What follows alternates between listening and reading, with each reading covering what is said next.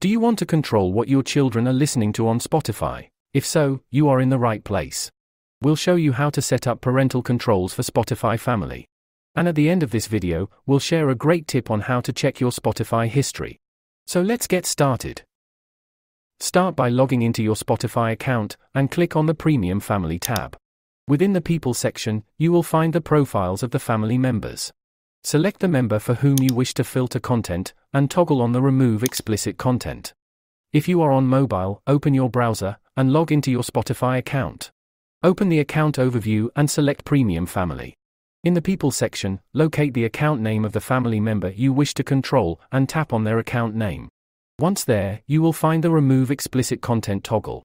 By tapping on it, you can toggle it on. In addition to these controls, you can block specific artists on Spotify. This can be done using the mobile app.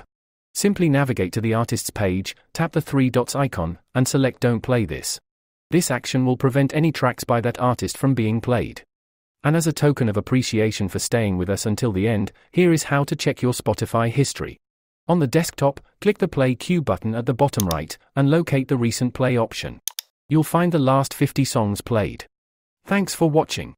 If you found this video helpful, visit our full playlist for Spotify tutorials.